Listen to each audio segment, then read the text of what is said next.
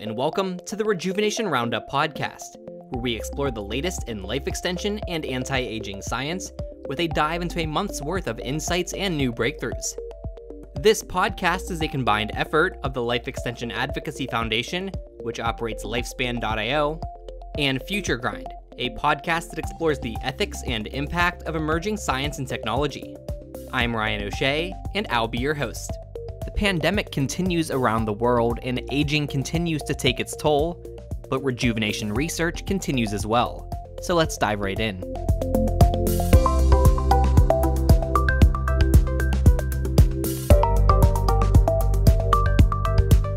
We are welcoming a new writer to the lifespan.io team.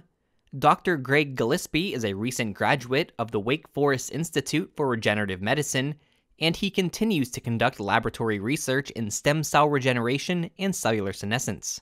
You can check out his first article, which explores how senescence and senolytics were discussed at our recent Ending Age-Related Diseases conference, on our website at lifespan.io. Speaking of our conference, many more videos from the event have now been made available.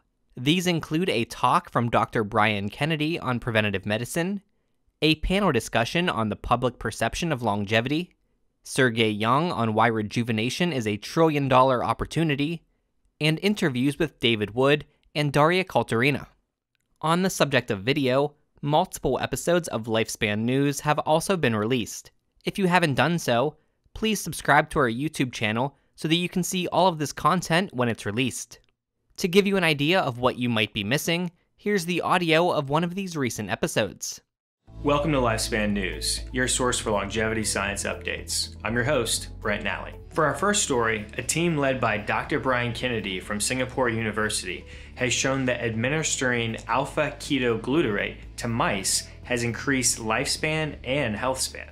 Lifespan increases were modest, 10% for females and 5% for males. However, the effect on health span was much more significant.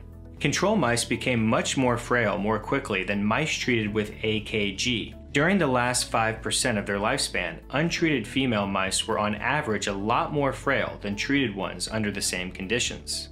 The treated mice also experienced less hair loss and discoloration that is often observed during aging.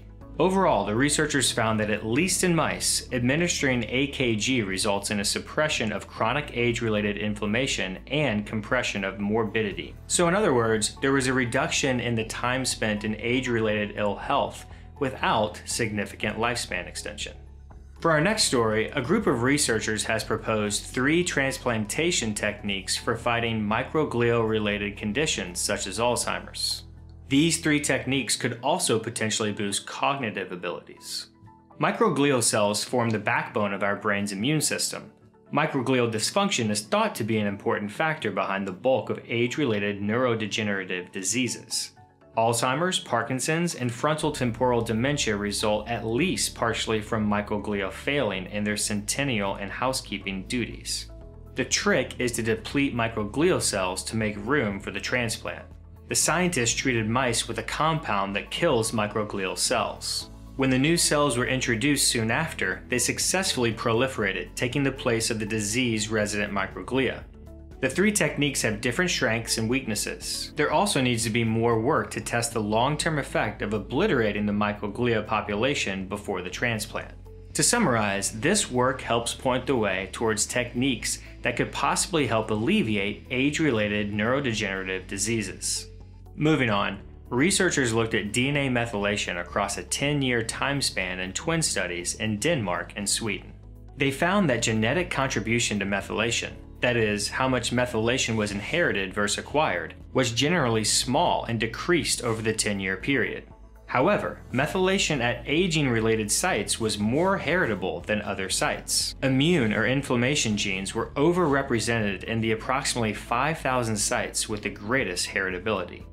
They conclude that, quote, elevated genetic contributions at age-related methylation sites suggest that adaptations to aging and senescence may be differentially impacted by genetic background, end quote. For our next story, researchers have found that centenarians do not carry fewer pathogenic mutations. The study looked at disease-associated mutations in centenarians in a population of Ashkenazi Jews. They compared centenarians, their offspring, and control individuals. There was no difference in the burden of pathogenic variants within the three groups. The researchers conclude that this supports the idea that the extended lifespan and health span of centenarians is not because they have fewer pathogenic mutations, but, quote, rather a result of other genomic, epigenomic, or potentially non-genomic properties, end quote. For our final story, an open access paper co-authored by Dr. Vadim Gladyshev reviews the current understanding of the aging process.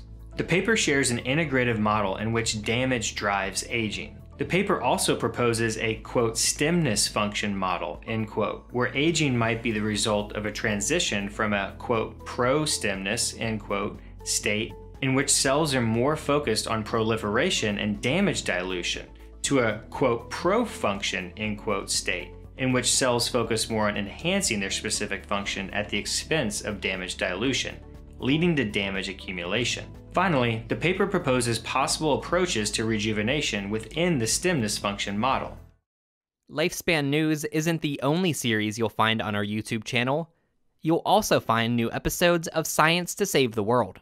Here's a recent episode exploring the causes and results of the forest fires that have recently plagued Oregon and California.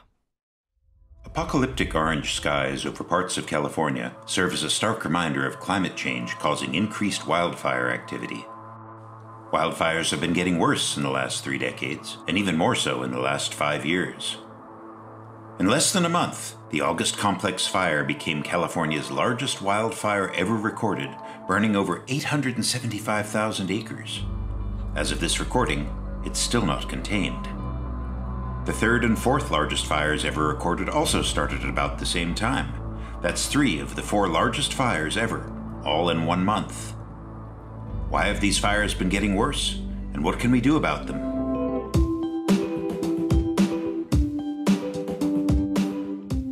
Let's back up a bit. How do these fires actually begin? Fires need a combination of 3 essential ingredients: oxygen, fuel, and heat. Oxygen is the obvious one, and can be further added by winds. Fuel comes mostly in the form of dead and living vegetation, and anything else that can burn. Dry brush and leaves are a prime wildfire fuel source.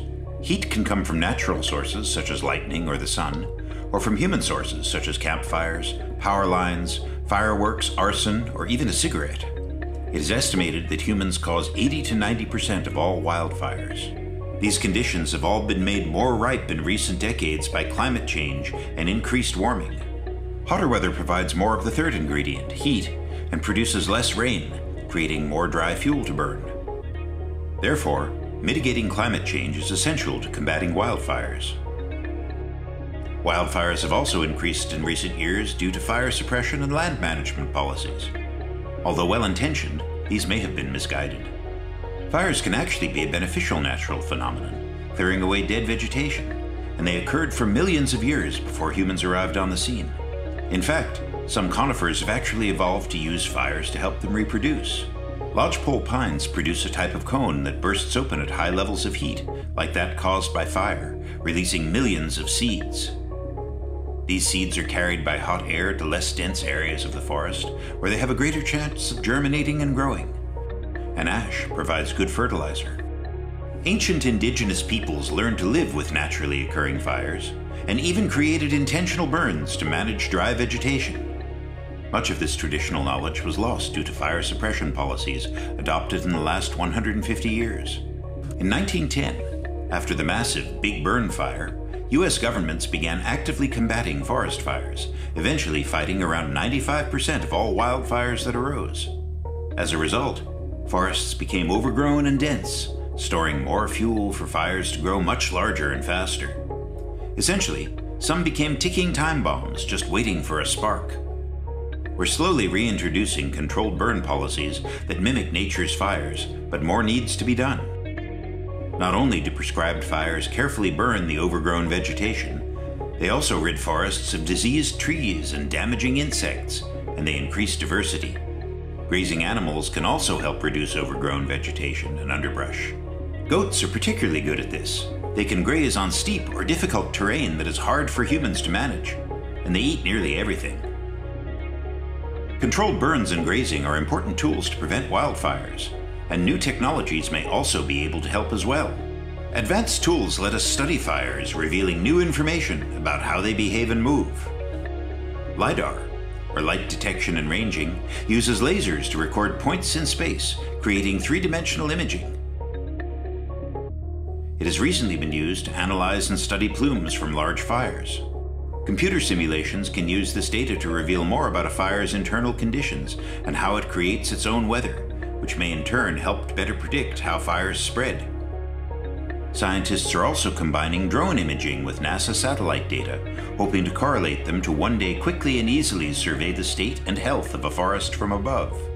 This technique could eventually be combined with other technologies, using weather and geographic data, simulations, and artificial intelligence to better predict where and when fires may be most likely to occur in a given season.